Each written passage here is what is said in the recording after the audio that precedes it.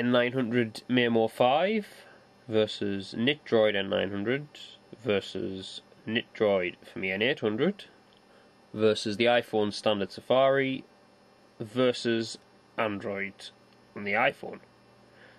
Now, this is going to take a few cuts because I can't get them all lined up in one go or start them all at once, so it wouldn't be fair. So I'm going to start with MicroB 5 and MicroB, which is the standard browser. I'll just start off go on the same forum page on every device. They're all on the same Wi-Fi connection, there's nothing else running on it.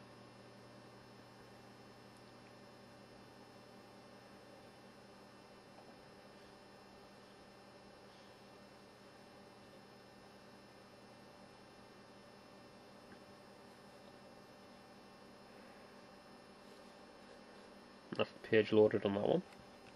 Next one, NITDroid N900, using the latest root FS. There's no edits been done whatsoever.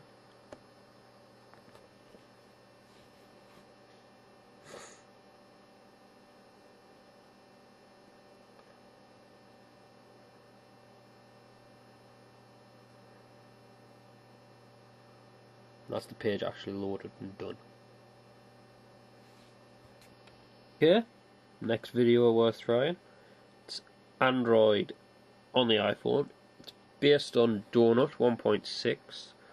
Again, it's the latest available edition, which isn't exactly brilliant, as you can see. It's one of the worst versions of Android I've ever used, and the battery life's about an hour. One way to kill an iPhone: put Android on it, then use it for about an hour, and you'll kill it. This is on an iPhone 3G. No special edits again. So it's just, and yes, you can see there's a lovely crack in the top corner of my screen on this phone. But as you can see, the touchscreen is actually still working. But if I hit go, bastard, didn't want to do that.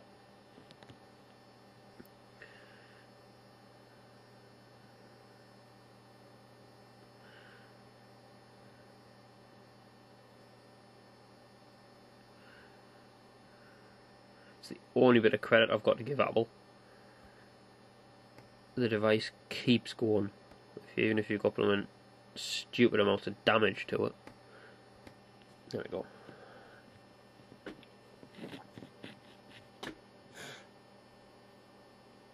It's still loading the page.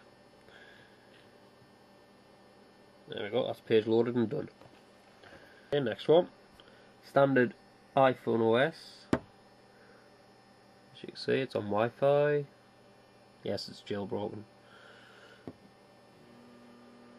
And if I go,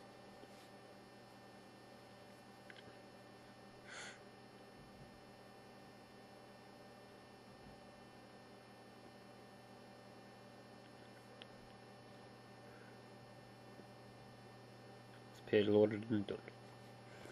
Okay, so we've got NITDroid and the N800. It's totally clean file system. I've just extracted it. So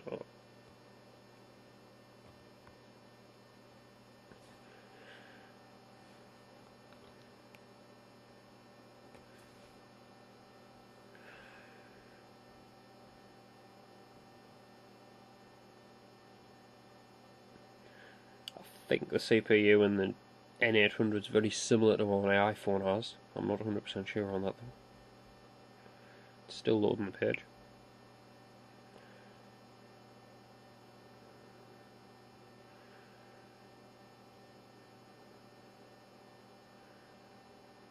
That's the page fully loaded.